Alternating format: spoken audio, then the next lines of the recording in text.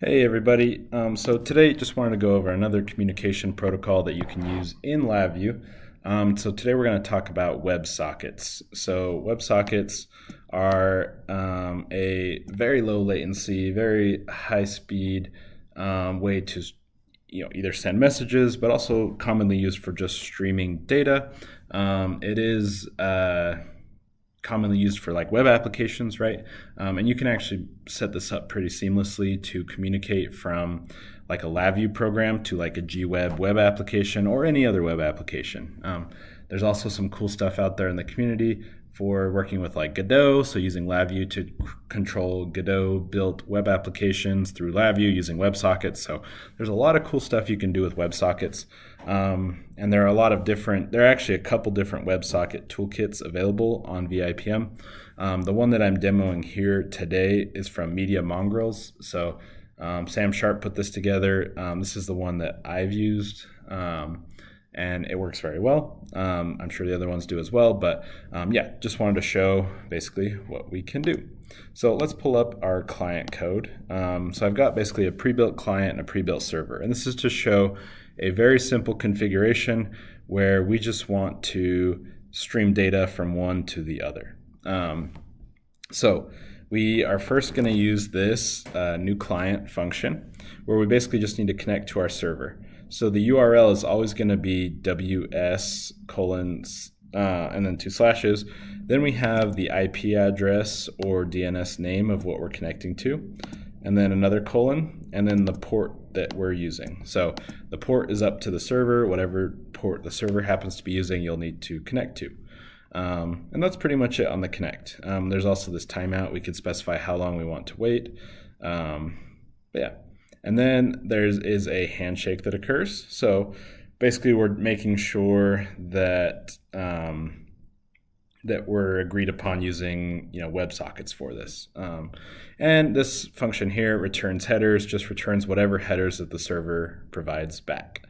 And then from there, we're basically just using this read text function. So we're just going to read data back from our server, display that, and then we've got this close. And I can show you as well.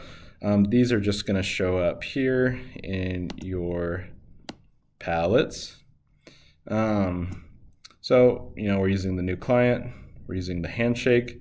The header function is a little lower level, and that's also not required. Read text, we have close. Also, we can also read binary as well if we want to. Lower level VIs.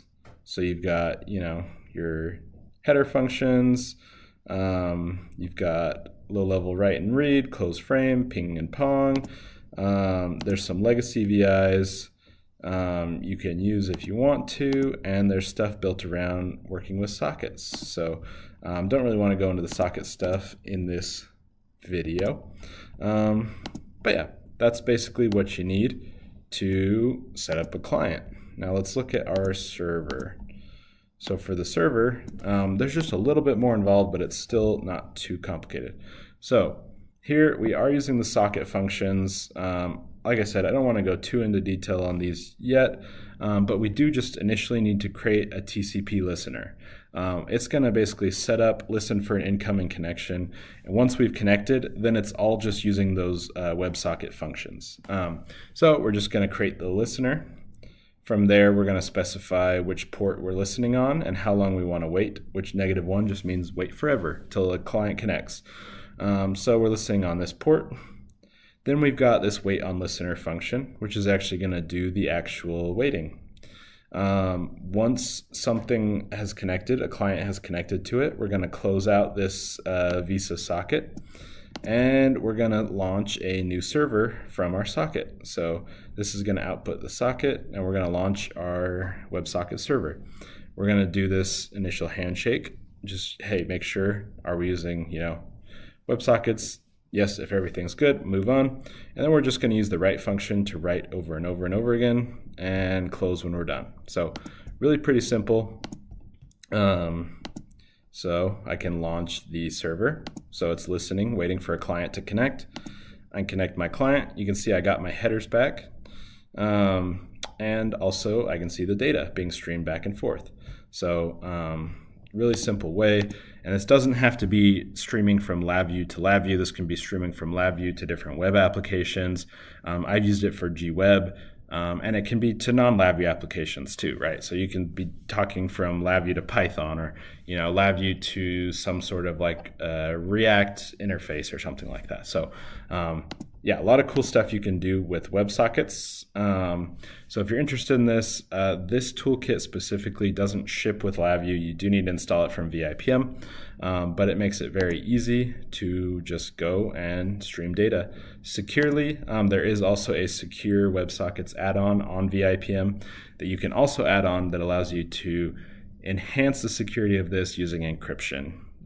So like using HTTPS and TLS, as opposed to just transmitting plain text data over the network, or over the internet. But yeah, that is how you can set up WebSockets in LabVIEW. Thank you. Canon Controls is your gateway to mastering LabVIEW. Dive into programming for data acquisition, industrial communications, and manufacturing automation. Explore how to enhance your projects with cybersecurity best practices.